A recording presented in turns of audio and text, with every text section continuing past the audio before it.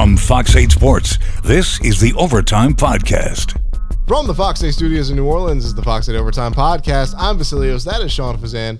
Remember to like, subscribe, rate, and review. You can find us wherever you find your podcast, listen to, or watch. And if you're watching on YouTube, make sure you hit that little bell notification button. You get notified whenever we upload a new podcast. Sean Fazan, welcome back to the Crescent City. It's great. Great to be back. Great to see you again. Great to be here in person this time. It feels like a year ago since the last time we did a pod when I was on the kind of the steps of my Airbnb in Newport Beach, California. A lot of things happened between then and now with me sitting here with you today. But like Sil said, be sure to like, share, rate, review, comments below. We love them. Keep them coming.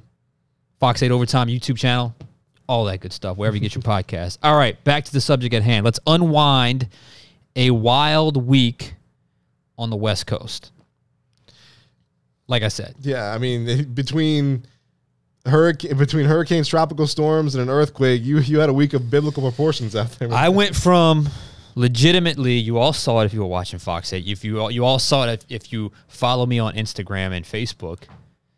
I was legitimately bragging about the conditions on live television with Lee Zurich and Meg Gatto on live TV. I got in the Pacific Ocean during a live shot. They're taking a video of my feet because I was bare feet in the ocean and on the sand in Newport Beach. It was fantastic. It was picture perfect.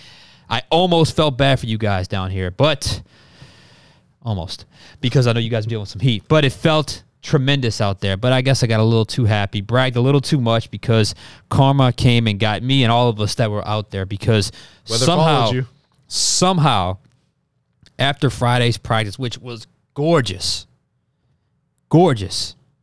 somehow between that, the ending of that, and the game on Sunday night, hurricane was turned into a tropical storm, which kept us on edge about whether or not the game was actually going to get played. And then, oh, by the way, a half hour before kickoff, because they somehow kept everything on as scheduled, an earthquake hits Southern California. I didn't feel anything. I was on the field. My friends that were up in the press box felt it, because that stadium, SoFi Stadium, is built to kind of sway with those things. So be it. I felt more of a shake at the Garth Brooks concert in Baton Rouge last year at Tiger Stadium when it registered in the team's, or in the school's geology department, the Garthquake, wherever it was.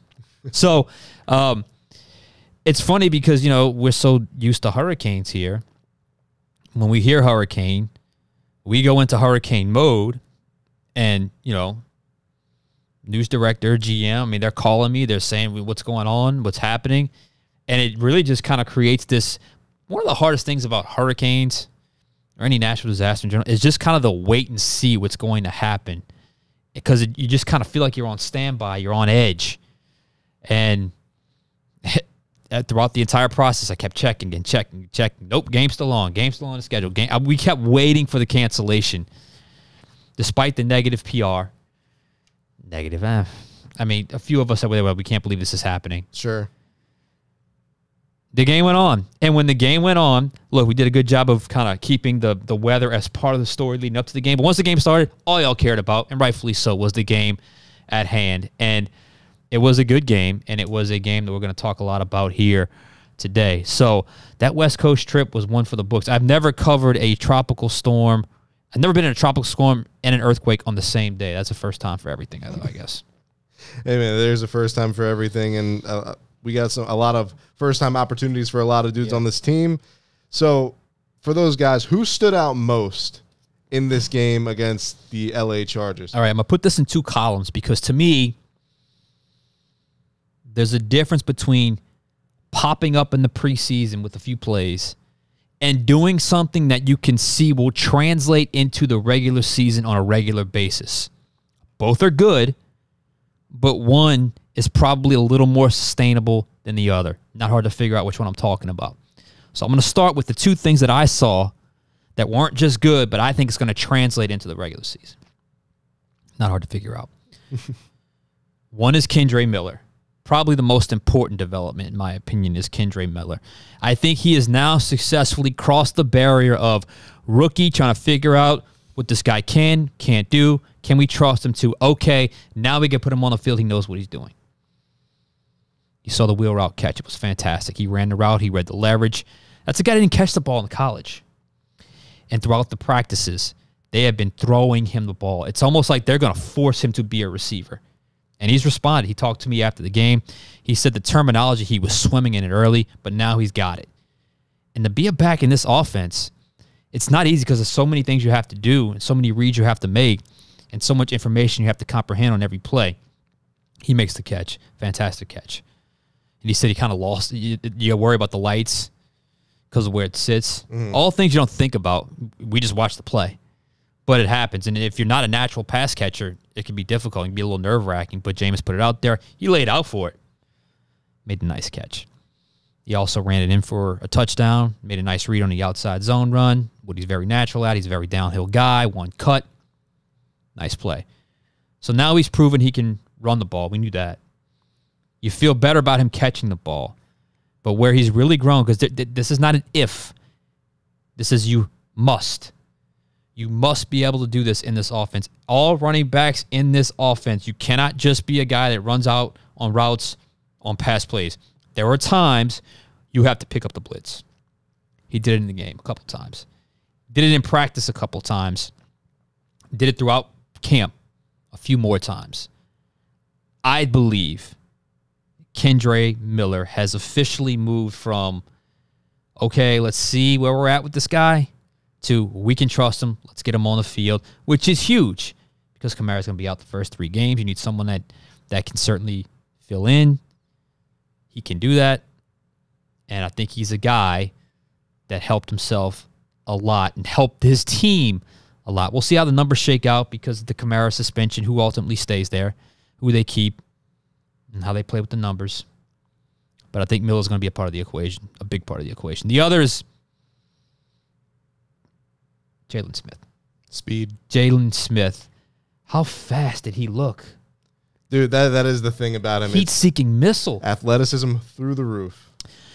He didn't even have to make a play, which he did, to notice him, just how fast he is when he gets to the sideline. Yep. Of course, it was going against twos. Who cares? This guy just got here. Yeah, you don't need him to be the anchor of your defense. He just got here, and he's a guy, he still got it. Yeah. He still got it. Let's not forget this guy was a high-round draft pick a few years ago and was a very good linebacker. He's been on, 3 or 4 teams over the last couple seasons? Something like that, yeah. He's here now, and I think what he showed, all of a sudden, just by one player, how does it translate? Well, I'll tell you how. I think he solves the team's third linebacker woes. This team was very susceptible or very vulnerable behind the top 2 backers. Pete Werner, Demario Davis. Davis has been out. Werner has had an injury history. Caden Ellis stepped in last year, was phenomenal. Can Jaylon Smith give you that? Yes. Sideline to sideline, I don't know if he's going to be the blitzer Caden Ellis was, but they'll figure it out.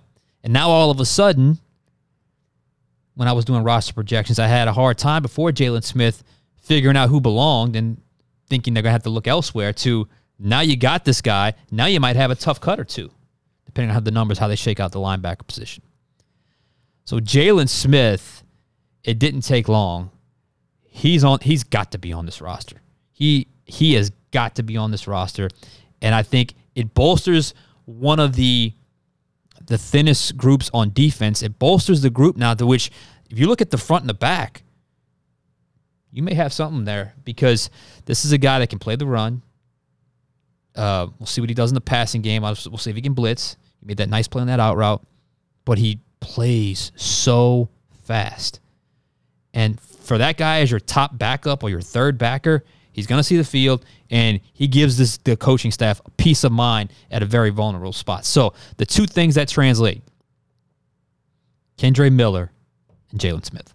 So we're talking about 2 surefire guys that pretty much have locked up a roster spot. Let's talk about some guys that needed a good performance to help their case into making this final 53-man. Who helped himself the most? Okay, this is more the popped up with a few plays in the preseason category.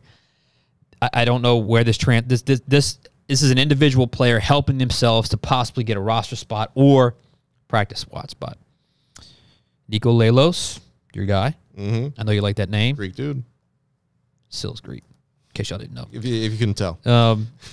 Look, 3 sacks and 3 sacks. I don't care if it's against third team. And he's a guy that sometimes third team reps in training camp, you kind of, you're not quite as focused as you are when you're watching first 1s and 2s. But credit him. He got an opportunity. He made it work. Don't know if there's a spot for him on the active roster. I do think he helped his practice squad chances. So Nico Lelos, kudos. Isaac Yedem, another play. He's been pretty consistent all camp. That secondary's got some players now. Had the interception. Mm-hmm. Not sure what Easton Stick was looking at. Who cares? Yadam gets off the guy he was on, makes the pick. You're focusing on takeaways. These are game-changing plays. So Yadam, how do you say his name? Is it Yadam? Yadam? I've heard Number 27. I've heard Yadam. Yadam. He helped himself again. Like, it's going to be hard to cut a guy like that. The other guy. Welcome to the party, Shaq Evans. He's huge. Big dude. 6'5"? He is huge. But I've seen 6'5", 6'6" receivers come through here that it's the eye test, and that is it. That ain't early in camp, it was kind of like that with Shaq. Now, he's starting to make play after play after play. That catch from Jameis was phenomenal. Starting to make some catches now. Don't know how the numbers are going to shake out at receiver. I don't know if he's quite earned the trust yet to be on the active roster, but I think he helped himself with a practice squad spot today. And look, the other guy, some people may get frustrated at this, and I get it. And I think his effort kind of demonstrates where he's at. He has grown, but he's not there yet. But I think he can be there very soon. Tight end Lucas Kroll. He made some phenomenal catches, and he had that awful drop in the end zone. I mean, he makes that catch. He puts the exclamation point on his performance, and maybe you're talking about him making the active roster. Still think there's an outside chance he gets in, depending on how the numbers shake out and what happens in that room with certain players. We'll get to him later. But I don't think the Saints want to let him leave. I mean, he's the active player, and you can see it. So while he had the bad drop, I think overall, it was a pretty positive performance. But you could just tell there's still a little bit of development to go. You got to get a little more consistency to his game. So Kroll, Lelos, Evans, Yadam. Those are the 4 outside of the 2 that I already mentioned. All right, so we're after a couple weeks of technical difficulties, we weren't getting as many questions as we thought we were going to. So now we fixed it, and we've gotten a bunch over the last few days. And so we picked out 3 to bring on the podcast today. And so you alluded to the tight end room just a few seconds ago here. This question comes from Brandon Laplace. Mm-hmm. Will Jimmy Graham make the final 53-man roster, Sean Fazan? Oh, the Jimmy Graham situation. Another layer to the mix of the post-Friday feel-good Southern Cal vibes to, by the time the game was played, added a whole nother feeling to the trip as a whole. It was a very strange set of circumstances. It was a difficult story to report on because there was reports that had come out. There were things that we had confirmed. And it was one of those where we just kind of kept finding more information or tried to find more information, but I only reported what I was able to confirm. And that is he had a medical situation, taken into custody, eventually at a local hospital where Saints doctors looked at him and said it was likely seizures. Tough situation. For the question at hand, and we'll see what develops with it, the question at hand, Jimmy Graham is now a medical situation, not just a football situation. That is a very important distinction because football-wise, I believe Jimmy Graham has done enough to earn the spot that he would take based off what he has shown throughout camp. I believe he is further along, has more left in the tank than Ben Watson when he returned the second time around. Roman Harper when he returned the second time around. Robert Meacham when he returned the second time around. I believe Jimmy Graham has more left than those guys did the second time around. Thought he had a good practice Thursday. You know what he's going to be. He's going to be a guy that runs out routes, a guy to run goal line fades. That's what he's going to be. He's finding that role. The Saints are finding that role.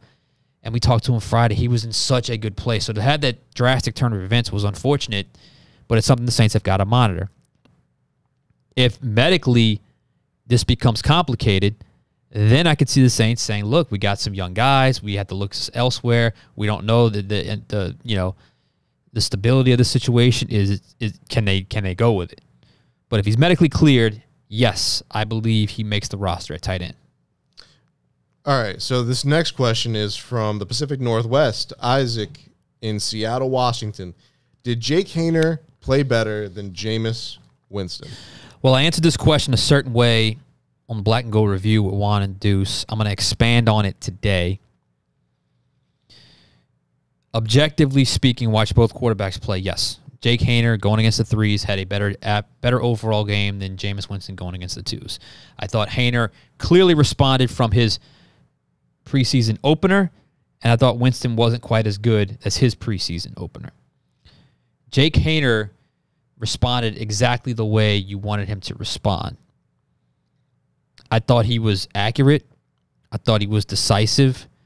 I thought he had the confidence, the body language that you want. So, yes, I think that his effort was overall better than Jameis. I thought Jameis had a typical Jameis game, hot and cold. Beautiful throw on the wheel route, beautiful throw to Shaq Evans, which I didn't even know how it got completed. Almost got picked off twice, including throwing into double coverage in the end zone right before halftime, which could have crushed any chance to get points. So, yeah, I thought that was pretty typical Jameis effort, and I thought Haener showed some growth because when you're a rookie and your first game doesn't go quite as well, even though it was, he was able to finish it pretty good, the fear is, especially a guy like that you want to do so good, so badly that you press. It wasn't the case. His very first play was fantastic. The throw to Jonte Kirkland, where he had to I thought he was going to throw it away. He ended up finding Jonte at the last second. Big game. Great throw on the goal line fade to Bryan Edwards. Should have been caught. Edwards does not help himself. No. So I think Haener, this is what we've seen from Haener. The Chiefs game was the outlier. This is more in line with what we've seen from Jake Haener all camp. Deuce said last night he doesn't see the team shaking this room up, as in moving on from Jameis. I'm not ready to go there either because I wasn't ready. I'm not going to all of a sudden flip my stance because he did better from game 1 to game 2. I still think right now Jameis is the backup quarterback. But I think what Haener did do was show you that he can respond from adversity. He can respond from negativity.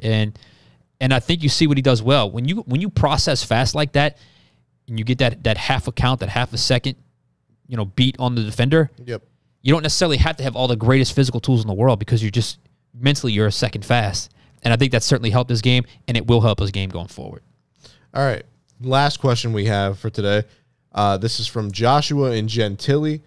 That was a nice challenge for Will Lutz and Blake Grupe. Should Blake Grupe be our kicker while we have a chance to get a good rookie kicker? So I think the way what he's asking here is, should the Saints take the less expensive rookie route than bring back Will Lutz for another season? This has become a debate, hasn't it? A really big debate. And Deuce, when I spoke to him last night, he seems to believe there's some validity to this, that it was it Peter King that had put that, the Saints could be looking to trade whoever doesn't win this competition to Denver. We know the connection. I think Lutz has the bigger leg. I think he's shown that. He crushed a 62-yarder in a practice, and I thought he had won the competition at that point. But Grupe keeps showing up. He's been unbelievably consistent.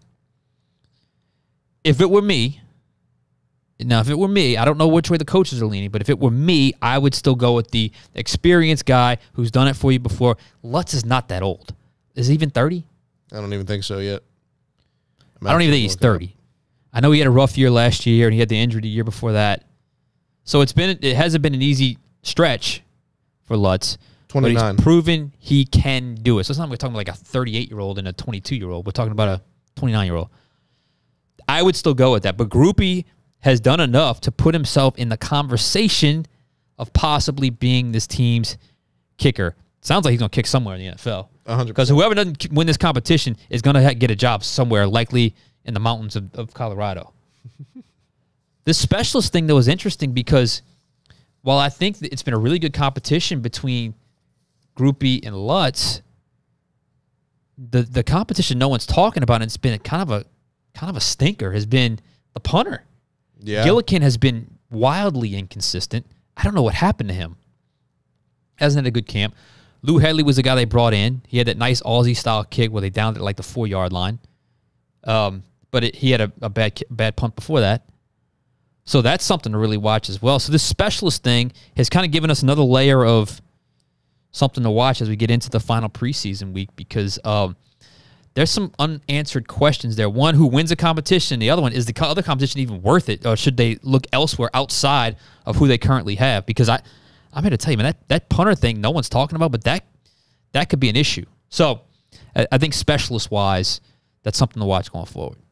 All right, so that's it for our questions. Thank you guys so much for Final word feature. Send them in. Please keep sending them in. We're going to keep doing these, as many as we can crank out per podcast. Sean, do you have any final thoughts as we head into this now vacant last week of training camp before this last preseason game? I'm so ready. I'm sure all of y'all are ready for August to be over. Record-breaking heat here, hurricanes and earthquakes over there. I think this team is ready. I think it was a fantastic week of actual work. Once they actually got on the field and did the work, all the things aside, the 2 joint practices and the game, I thought the Saints played very well and grew as a team. Now, they got to do better at penalties. We know that. That's a discipline thing, and it was all practice as well. This is not just some fluky bad ref thing. They need to concentrate on that. But I think you've now already got to the point of, okay, now we just got to be a little more disciplined because that can hurt you. If you want to win games and go where you want to go, win the division, like Tyrann Mathieu told me after the game, before the game, you got to focus on your vulnerabilities. And right now, the biggest is the penalty situation because that can kill you, that can cost you, that can crush you in these games when they're so close. But I think this team's ready. I'm ready for the preseason to be over, and I'm ready for the regular season. And I'm glad to be back with you. Let's get this regular season going. One more game, and then we are off to the regular season, so it should be fun. Good to have you back, brother. For everybody, thank you everybody for tuning in. Remember to like, subscribe, rate, and review. You can find us wherever you listen to and now watch your podcast. For Sean Fazan, I'm Vasilios. We'll catch you guys next time.